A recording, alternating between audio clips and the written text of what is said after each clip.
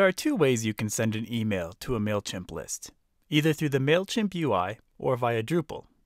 In this tutorial, we'll look at using the MailChimp UI to send an email campaign to our mailing list. We'll choose a template, draft a newsletter, send a test email, and then finally send the real thing. Then, we'll look at how we can use the values of the merge fields on our list to segment the list and send a campaign to just the people in a specific location. By the end of this tutorial, you should be able to send a new email campaign from within MailChimp to your list of subscribers or a subset of that list. Let's go ahead and get started. We're sending an email from the MailChimp user interface in this case. So the first thing you'll need to do is log into your MailChimp account at admin.mailchimp.com. Once you've done that, you should be on this dashboard here. We'll start by creating a new campaign. So you click Create Campaign over here on the top right. And then you've got a few options. What type of campaign are you trying to create? We're going to create a regular campaign. So it'll be an HTML email, a plain text campaign. Operates pretty much the same way as a regular campaign. The big difference is that you're just sending plain text instead of sending a nicely formatted HTML email. You could also do an A/B split campaign where you've got basically two different campaigns. You send one to half of your list and the other to the other half of your list. MailChimp takes care of that sort of automatically for you. And you can then look at the metrics from that to try to get a sense of which one performed better. And finally, you could also create an RSS-driven campaign, which we'll look at doing in another tutorial. So go ahead and select the regular campaign option.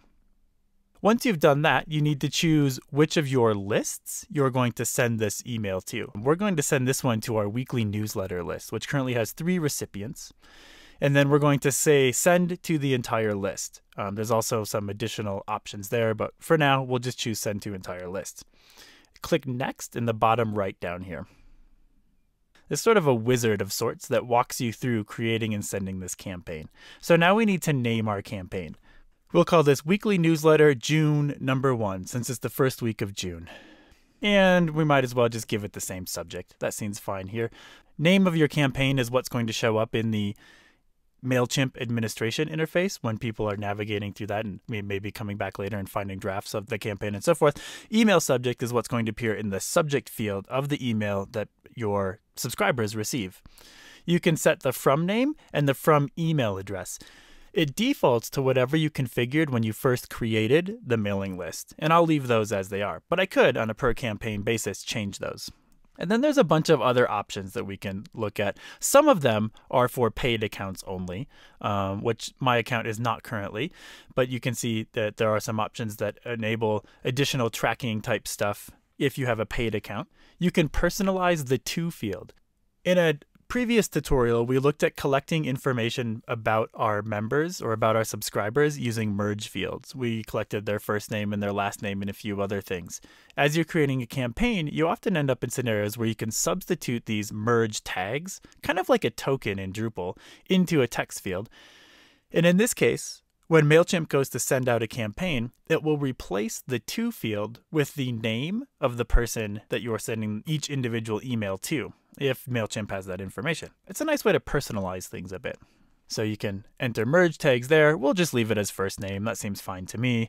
Do you want to enable tracking for this? In some cases, that's required, especially for the free accounts. And you can turn off certain features or turn on other features of tracking should you want to use them.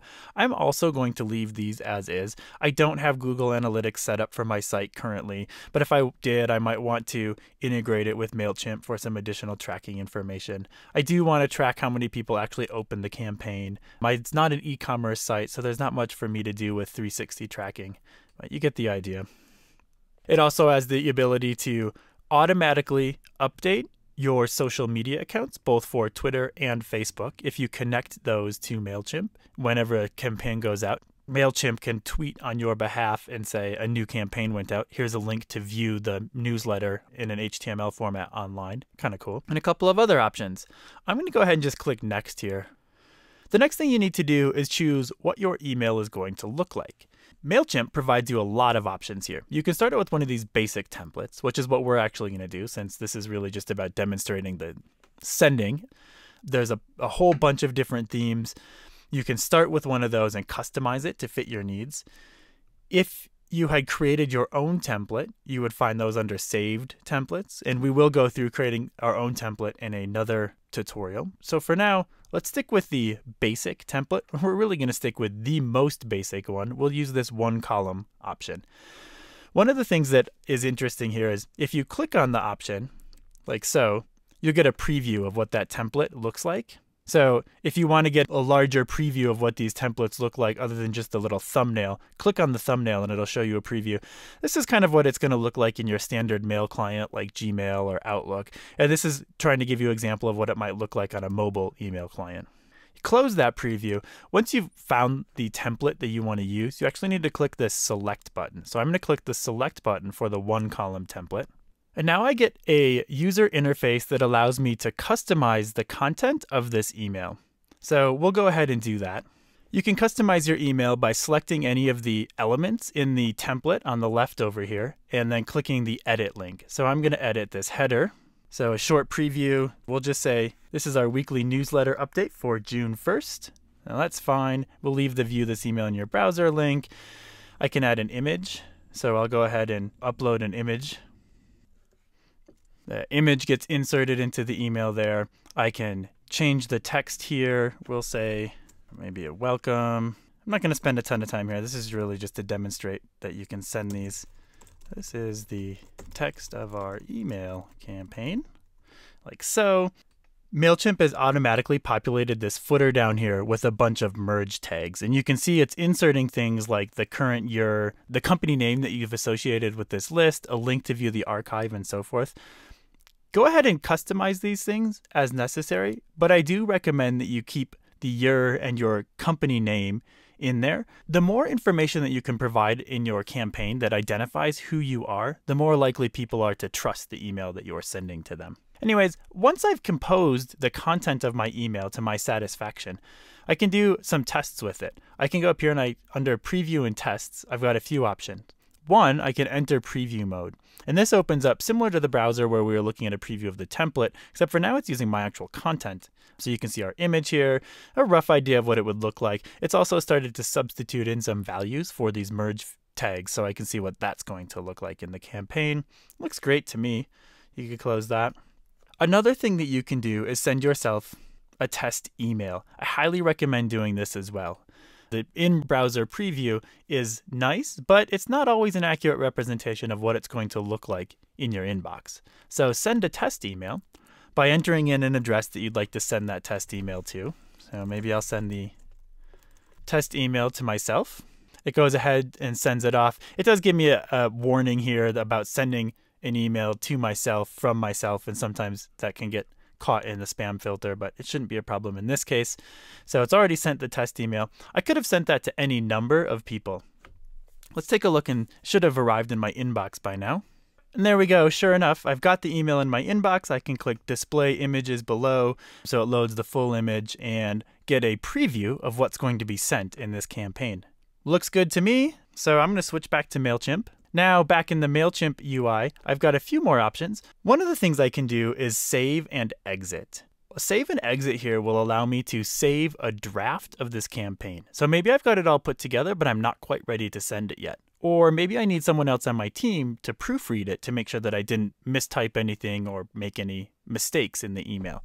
Or I could save this campaign as a draft, and anyone can come back and edit it and actually come back to any of these steps listed here along the bottom and make changes at any time until I'm ready to send it. So I'm going to go ahead and say next, because I'm content with this. Let's say I've had my team verify that everything looks good. MailChimp does some extra filtering here. It parses the email and it just checks to make sure that things check out, that they look okay. Do you have a good subject line? Is the list ready to be sent to? Kind of just making sure that nothing looks out of place. One of the things that will alert you here is poor structure of the HTML or things that might be considered spammy. So pay attention when it says, you might want to consider this. This all looks great to me. So now I'm ready to either schedule the email. I could click schedule to send it out at some time in the future by choosing a date and time that I would like to send it, or I can just send it right away. One of the things to be aware of when you send this is that it's going to send it for the time zone that's configured for your list. For my list, that's Eastern time. So if I set it to 1 p.m. Eastern, it's going to send it to everyone on the list at that time, regardless of what their time zone is. Or I could cancel that and just say send it immediately. Say, yep, let's go ahead and send this. Send now. MailChimp gives us a nice high five. It says your campaign is in the queue and will go out shortly. Our list is really small, so it'll deliver all of those very quickly. If you've got a much larger list, it can take a little bit of time for everyone on the list to receive the email as MailChimp parses through the queue, but it'll eventually get through all of them. Another thing to note is that once you've sent a campaign, you can't go back and send the same campaign again or really make changes to it. Once an email is out in the wild, there's no retracting it and editing and making changes. So again, it's really important to make sure that you proof these things before you send them. All right, so that's sending a basic campaign. Let's look at creating a segment of our list and sending a campaign to that. So I'm going to go through this real quick. If I go to lists, I choose my existing weekly newsletter list. Under the segments button here, I don't have any segments, but it gives me the option to create a new segment. So I'm going to do that. And then I have to set up some conditions or filters for the list. So I'm going to say if the location merge field contains Aspen, like so, that's my segment. I can add additional conditions if I want to too. It's kind of like building a view in Drupal. You set up some filters and then it filters down the list to whatever is the result of applying those filters. I can preview my segment. I expect there to be one person in the list. Yep, so I've got one person who has Aspen in their locations merge field, and I'll go ahead and save that segment, and I'll give it a meaningful name. Auto update, meaning as new people subscribe to the list, if they match the filter for this segment, also automatically add them to the list or to this segment. So there we go. I've now got a segment that allows me to send email to only people in my subscription list that match that filter.